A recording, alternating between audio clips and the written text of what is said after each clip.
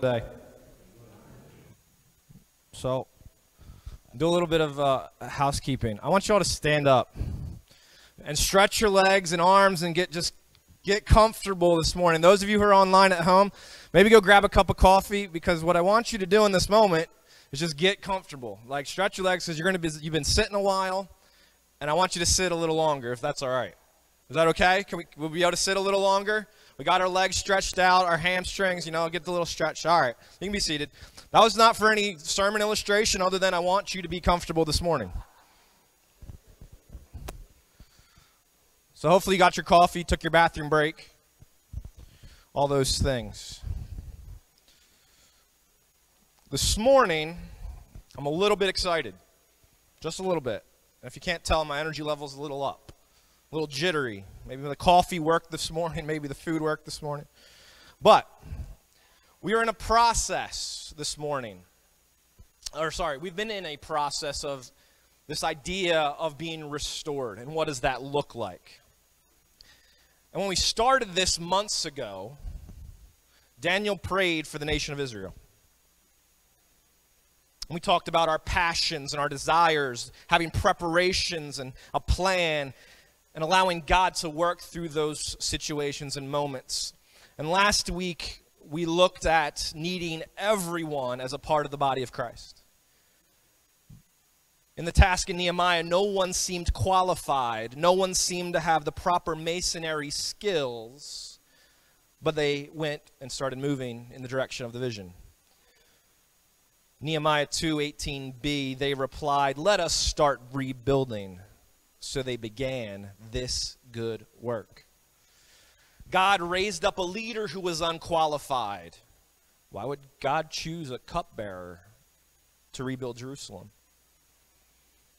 God brings a group of people into unity when the vision is presented. They all work together for the common cause. And it seems like to this point that everything is moving in a proper direction.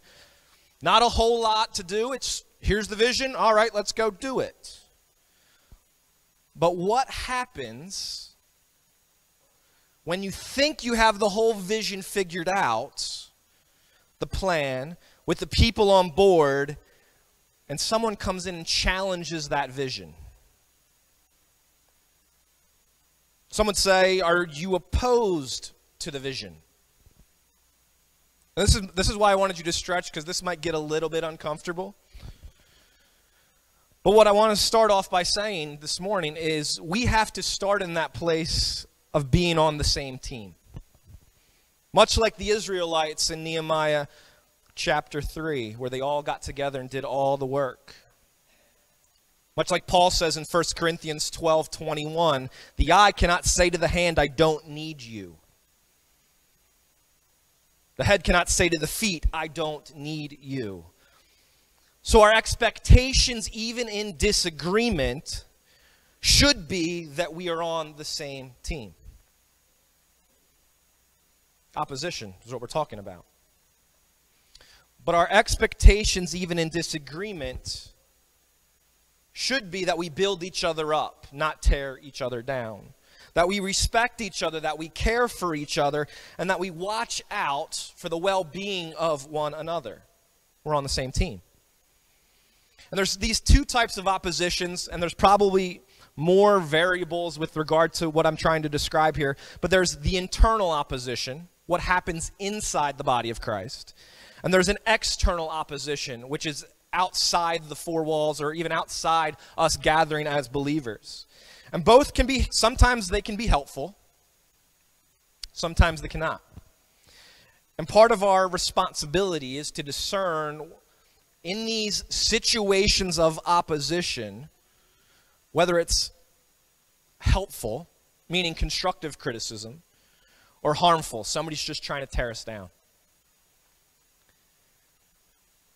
In either case, whether it is external or internal opposition, the problem becomes, and I think we're all familiar with this to some degree, the us and them mentality. Me versus you. And we dig ourselves into these situations. And I want to bring up two illustrations of how our church has functioned in the past with regard to opposition. And I know, again, this is going to get a little bit uncomfortable, but I want you to hear the purpose behind it. I asked the first one, and I wasn't even alive then, so I asked our historian, Bill Probasca, to help me out with this. Our church went through a split in the 1970s. And I want to read the words that Bill put together for me. Not all of them, but some, because it kind of spin this in a very interesting Bill-esque way. He says this: let's travel back to the close of the summer of love, the decade of the 60s, Vietnam, and the dawn of the disco decade. It's a lot like Bill, for those of you who know him.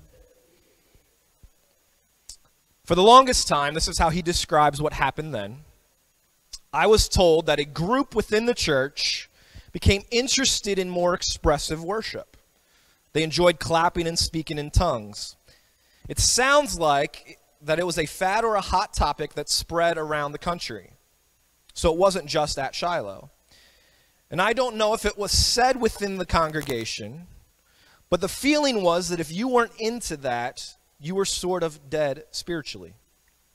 He continues, those that would eventually leave Shiloh thought Shiloh was spiritually dead for not being more charismatic. And those that stayed felt the group that caused problems, over-worshipped, looked down on the rest of us, not as holy as we are. Sounds like opposition to me. Sounds like we're butting heads at a very deep and real level. Sounds like we didn't handle it very well.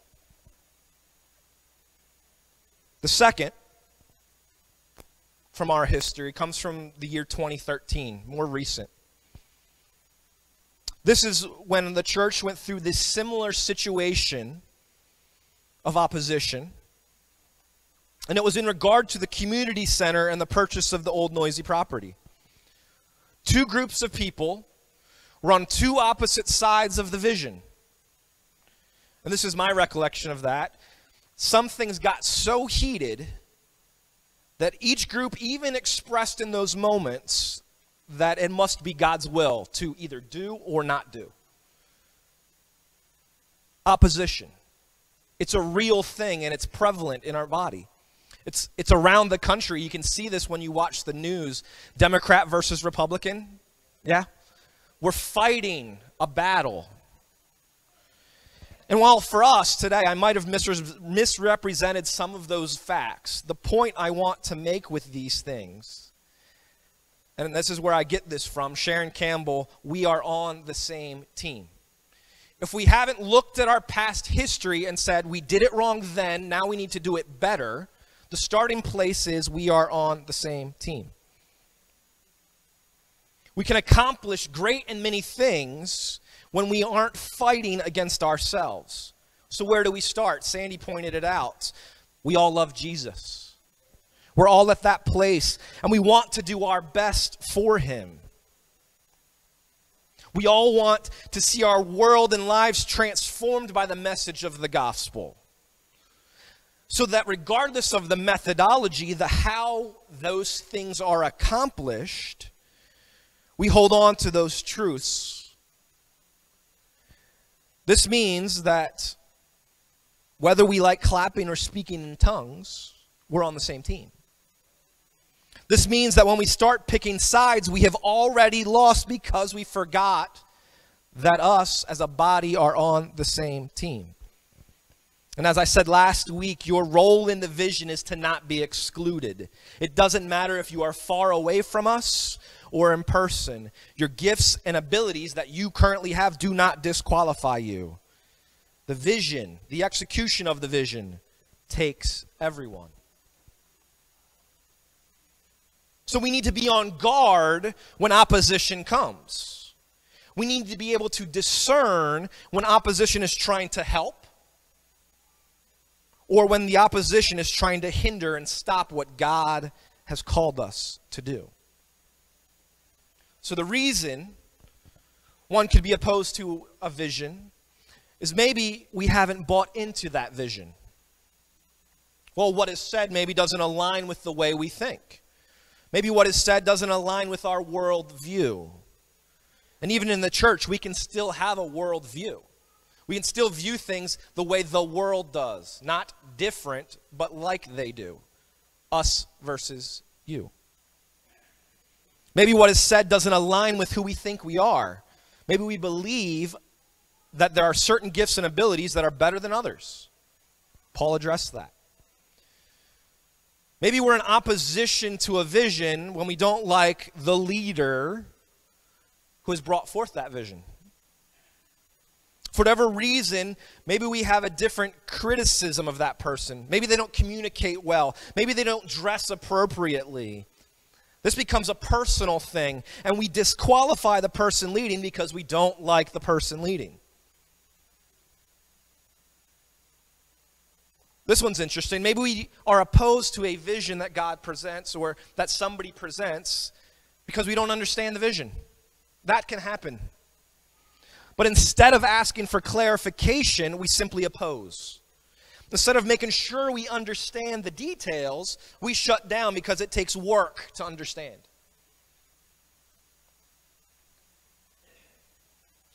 We'd rather sometimes choose to be on somebody else's side than focus on what is true, right, and good. And like I said, that's the title. I didn't say this, but the title of today's message is When Opposition Comes. And the question we are asking ourselves today is, how should we respond when opposition comes? And notice I didn't say if. It's when, because we know when we start doing things God's way, there are both going to be people internal and possibly external that are going to be opposed to what God wants to do. So not if it happens, but when. And now we're going to get into our scripture, and I apologize it's taken this long, but that's how we had to set this up, how I had to set this up this morning. But for our story of Nehemiah, opposition comes in several ways, and we're going to look at those today, how we would normally respond to those situations, and how Nehemiah responded in those situations. And the first one comes in Nehemiah 2:17-20. If you want to join me there.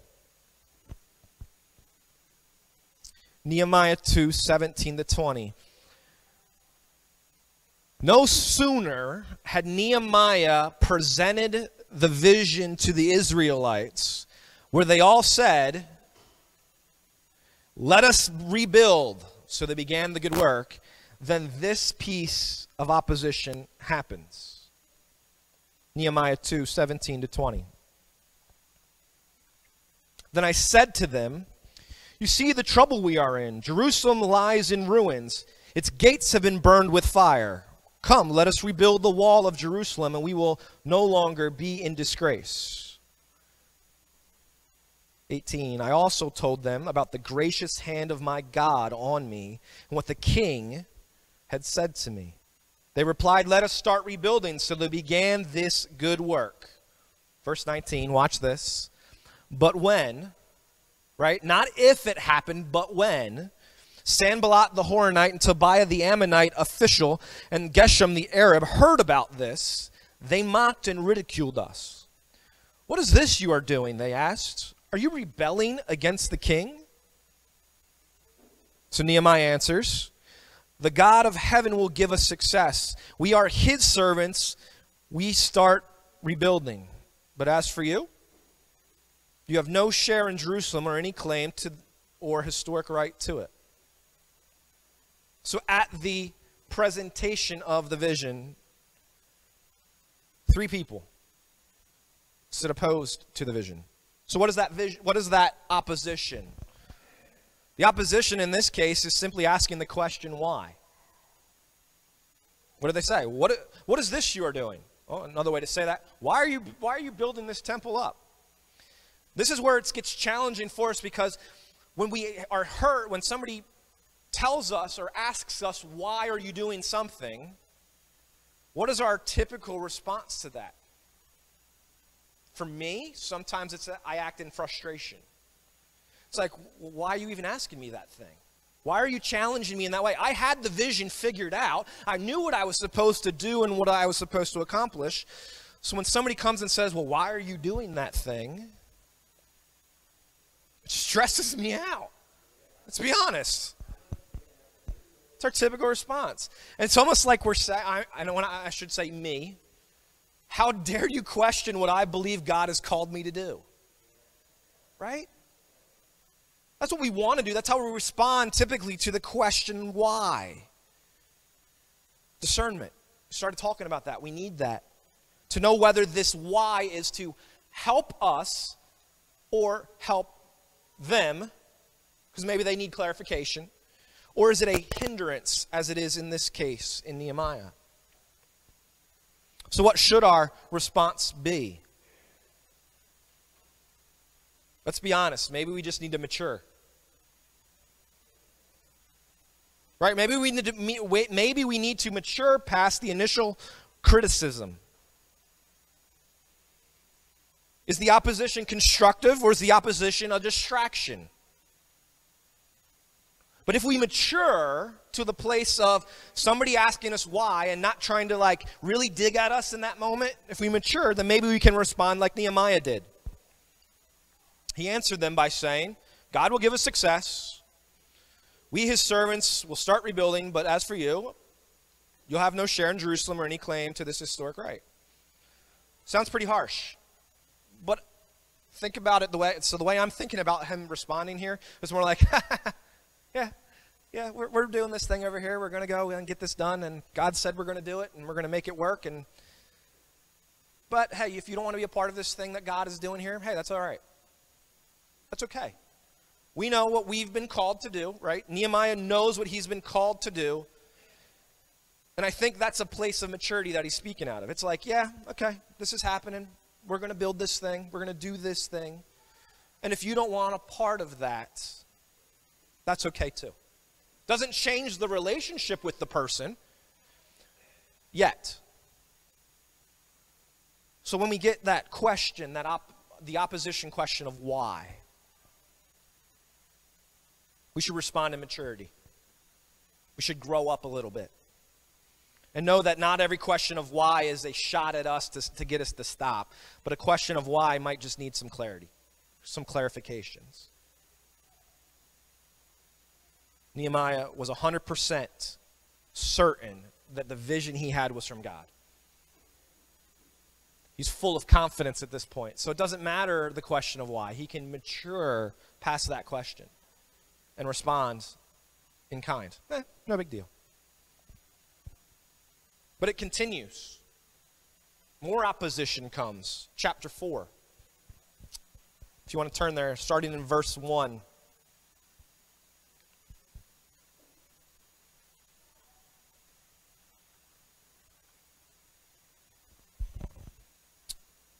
Same people. Still stirring up problems. It says this.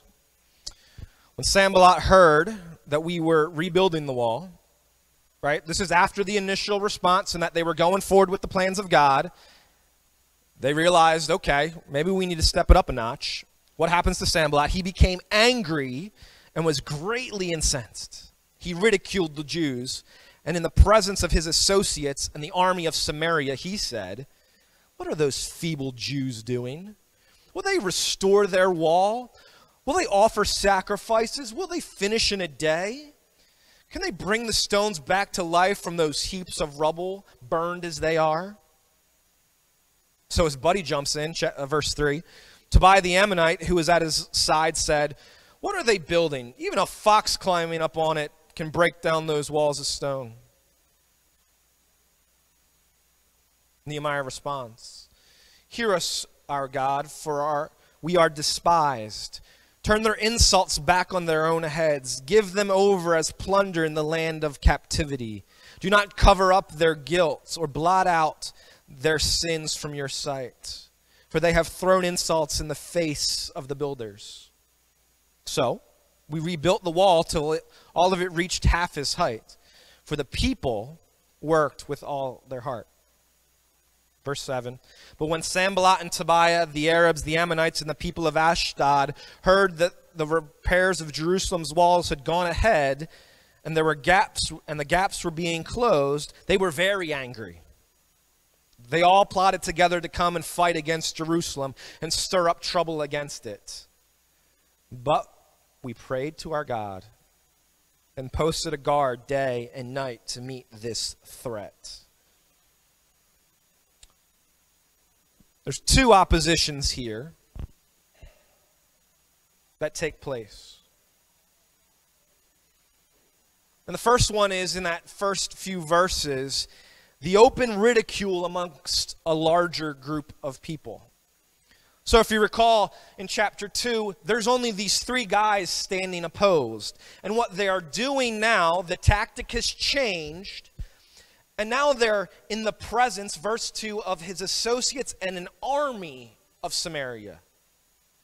This is like saying something loud enough in a group of people that will pique the interest of those around. It's like, they're doing this thing and we think it's bad, so let's stir this up amongst a greater group of people. It's like, the illustration here is have you familiar with the term gaper delay? What is a gaper delay? It's when you have to drive by a car accident and stop, or somebody on the side of the road and stare and look to see what's going on, and what that does in turn slows down the rest of the traffic. That's what they're trying to do in this moment, is create this big scene to stir up more people against. And watch that. He's bringing the army of Samaria into it, a whole army of people.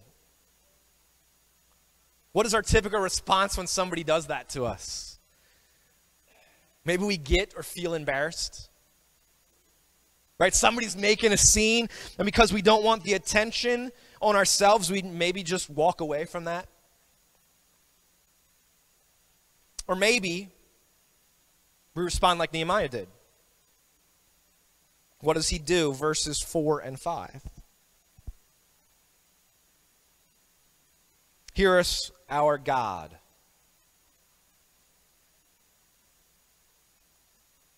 He seeks God. He prays to God for guidance in the situation, in the moment. But I want to challenge our thinking here, because while we might think that's all good, watch how he prays. He prays, turn their insults back on them. Do not cover their guilt or blot out their sins. There's a problem with that prayer that I want to point out. Not that the praying to God is wrong, but there's this thing, a mentality, and it's throughout Scripture, called the retribution principle. And what that simply means is that if you are righteous, God will bless you. And if you are wicked, God will curse you. And we all can agree that that's true, right? If you've been in church long enough, you've heard something to that effect. The problem with that principle and just that line of thinking is it's incomplete. And Job is a perfect example of why that is incomplete. Because in Job chapter 1, verse 1, it says, in the land of Uz there lived a man whose name was Job. Watch this. This man was blameless and upright and feared God and shunned evil. He did all the right things, and yet we know in the story of Job that calamity still came upon him.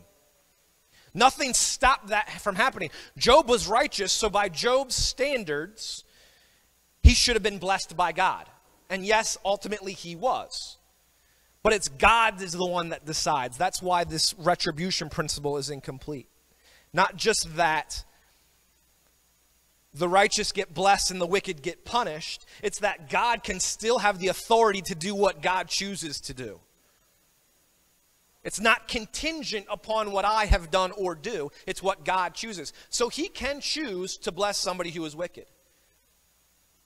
Are you with me? He can choose to bless somebody who is wicked. We don't like to think in terms of that.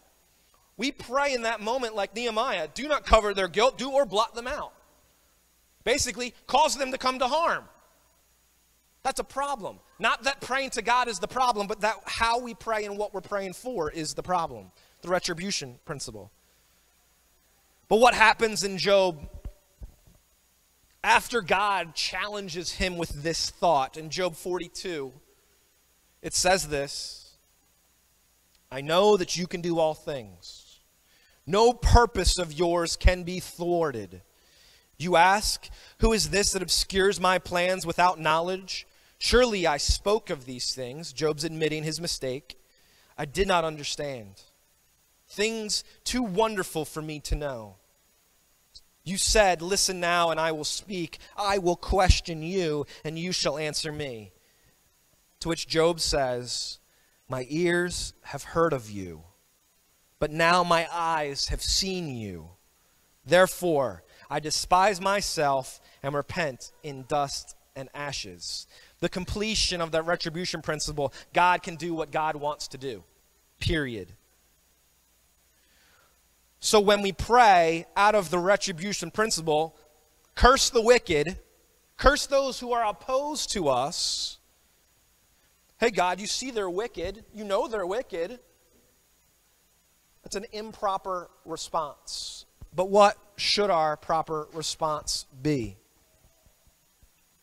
I submit to you Matthew 5, verses 43 through 48. And it says this. This is Jesus talking at the Sermon on the Mount.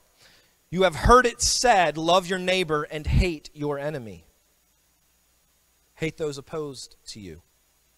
But I tell you, love your enemies and pray for those who persecute you, that you might be children of your Father in heaven.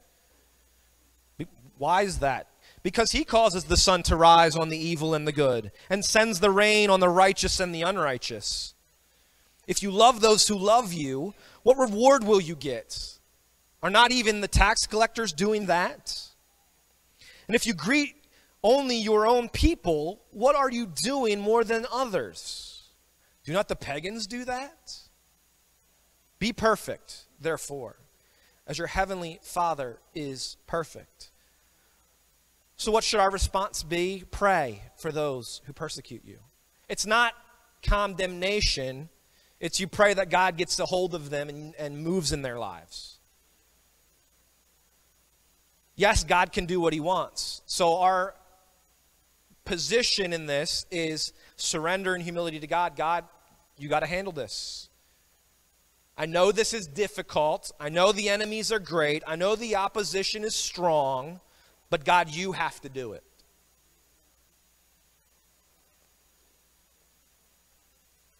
And that seems simple now.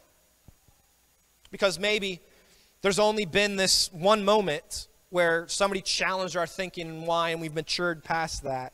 And maybe in this moment that they're still coming at us a little bit, but it's not that difficult yet. Maybe we don't even pray like that yet. But like I said, in that section comes again. Chapter 4, verse 7. But when Sanballat, Tobiah, the Arabs, the Ammonites, and the people of Ashdod heard that the repairs of Jerusalem's walls had gone ahead, and the gaps were being closed, they were very angry. Their anger increased, right? They were just angry before, now they're very angry. And what did they do? They all plotted together to come and fight Jerusalem and stir up trouble against it. Wow. Now it's getting real. And what do we do in those moments? When we see that there's an army in front of us, so to speak, a group of people coming against us, what our typical response is in these moments is to dig on our heels, to rally our troops to our cause, and to charge forward. That sounds like a civil war to me. That sounds like bloodshed that's not necessary to me. All it says is they're prepared. They're coming against. They're ready to fight. These are the oppositional people.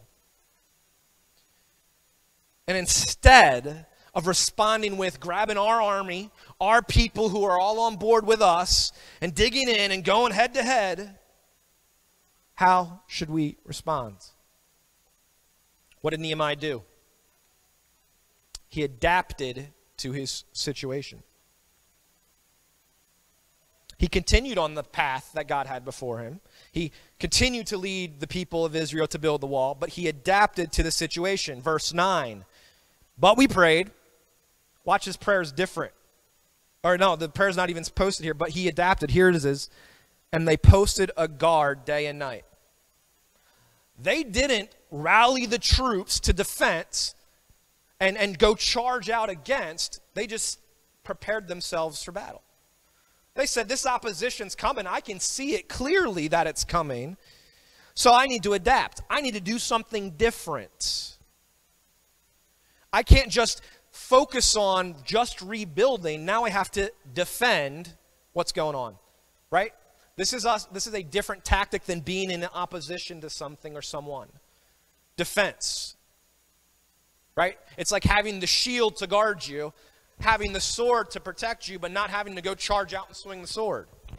You have it, but the sword should be used as a defensive weapon, not as an offensive one. It's when the battle comes at you, now you have some way to defend against it. So Nehemiah formed a plan, and he posted the guards to keep watch. And maybe at this moment, some of you in this forms of opposition that come, maybe you need to adapt. Maybe you need to keep focused on the vision that God has placed, but be prepared for the attack against it. Defense. He set up a defense against it.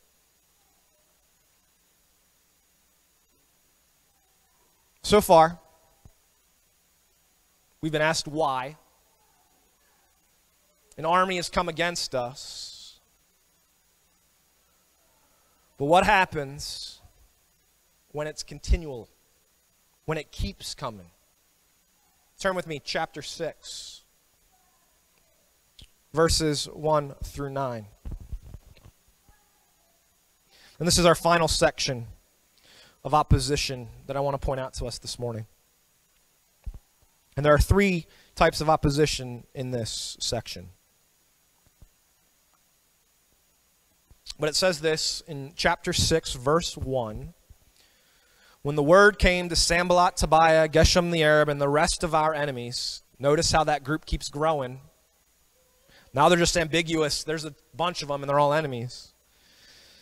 That I had rebuilt the wall, and not a gap was left in it, though up to that time I had not set the doors and the gates. Verse 2, Sanballat and Geshem sent this message to me. Come, let us meet together in one of the villages of the plain of Ono. But they were scheming to harm me. So I sent messengers to them with this reply. I am carrying on a great project and cannot go down. Why should the work stop while I leave it and go down to you? 4 times they sent me the same message, and each time I gave them the same answer. Then the 5th time, Sanballat sent his aide to me with the same message, and in his hand was an unsealed letter, which was written, It is reported among the nations, and Geshem say it is true, that you and the Jews are plotting to revolt, and therefore you are building the wall. Moreover, according to these reports, you are about to become their king, and have even appointed prophets to make this proclamation about you in Jerusalem. There is the king of Judah. Now this report will get back to the king, so come, let us meet together.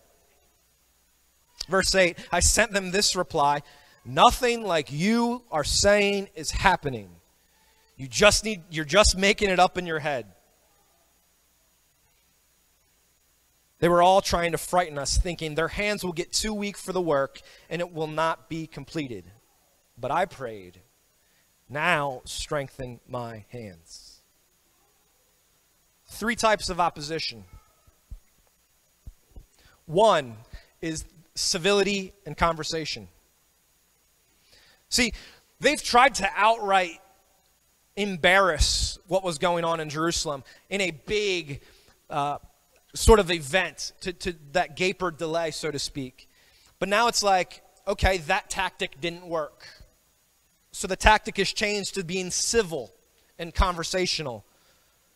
So instead of ridicule, they act civil. hey, come just meet with us. It'll be a good thing. It won't be a problem. But let me say this, discernment is so important, because just because someone acts civil doesn't mean they aren't in opposition. See, it's easy sometimes to move past those people that are in our face and making a big scene of things, but it's hard when they're acting in such a civilized manner. Civility in conversation. The second, repetitive in nature, trying to wear you down. So this is not just being civil, it's become repetitive. People keep bringing things up over and over again in the hopes that it will wear down your resolve. Did God say it? Did God want that vision to happen? They keep coming and coming and coming and coming. The third, a flat-out lie. So not only are they trying to be civil, not only are they coming at Nehemiah in this repetitive nature, but now they have flat out lied. And what we do typically in each of these situations, how do we respond to civility typically? When somebody is being nice and good and kind of pleasant with us. Maybe we give that person, or we take that meeting.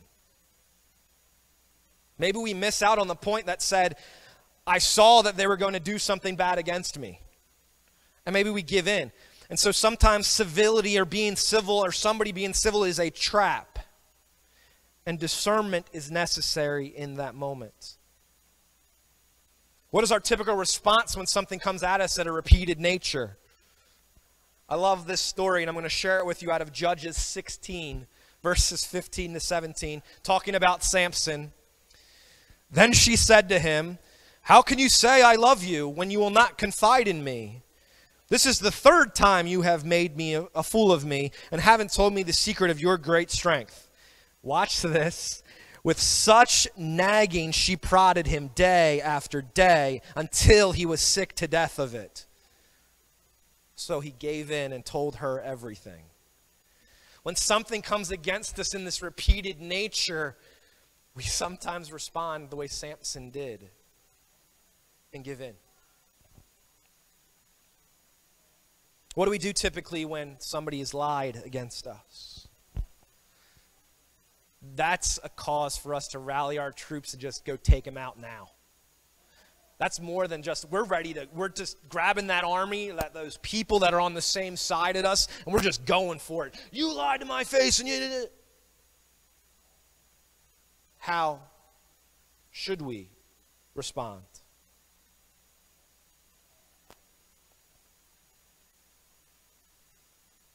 Basically, Nehemiah stands up to the lie.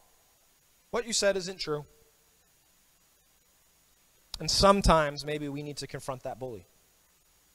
That lie you're telling, it's not true. Right? Maybe we even say that for our own confidence. I know what they're saying isn't true about me. But what really happens, and what I want us to see as kind of the final point here. Nehemiah prayed yet again.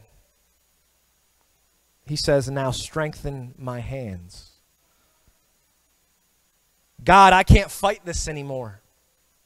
God, I've been looking at the opposition over and over coming against me, but now all you have to do, his position and his posture changed from looking at his opponent to a surrendering position to God. Now give me strength. As if he didn't need it before. Maybe he was too distracted in those moments. And maybe he handled himself well by moving past the questions of why. Maybe he handled himself well by adapting to the plan. Not removing what the vision was, but adapting to a defensive position. But if through all of these situations and scenarios, the opposition wanted to bring Nehemiah to a place of defeat, to be worn down, to be so overwhelmed that he could not stand, to look at the vision that God has placed in his heart and not be able to carry it through. And I would say he did waver a little bit when he prayed, don't forget their sin. But when that opposition kept coming, when the opposition kept trying to drive him away from the plans of God, he committed himself to the Lord, strengthen my hands. It became internal between him and God instead of external into the responses of what was going on in front of him. So we might get frustrated. We might rally our troops to our cause. We might get worn down and give in. We might even dig our heels in when we are challenged. And remember how all of this started. For us, we've experienced times in our history where it was us and them. When it crept in and caused divisions. So there are two challenges that we need to process with this message this morning. First, am I being like Sanballat, Tobiah, and Geshem? Am I opposed to the vision that God has laid out? And am I trying to divide instead of unify? Am I not really understanding the vision and unwilling to ask questions? Do I simply not like the person leading? Am I like Sanballat, Tobiah, and Geshem? Or am I responding to the opposition the way Nehemiah did in the face? Discernment comes in. Is it being constructive or just criticism? Do I really need to rally my troops to my cause, or simply in humility, God give me strength?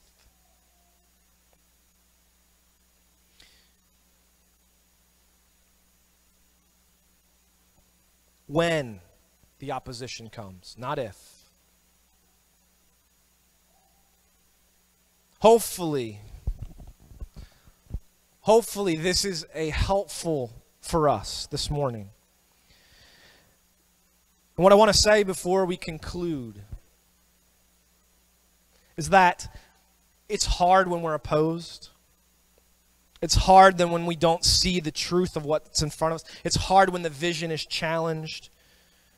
But as we said last week, it takes everyone.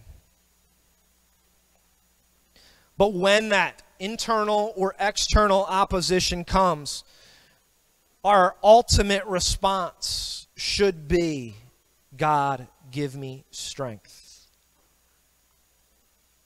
I know you got this. I know you've given me a vision and a direction. I know you want to do some big and mighty things in me and through me. So God, give me strength. So this is how we should respond when the opposition comes. Starting from a place we are on the same team, but knowing that it will come. That we can stand firm. That we can lean into all that God has for us in confidence, and like the confidence of Nehemiah.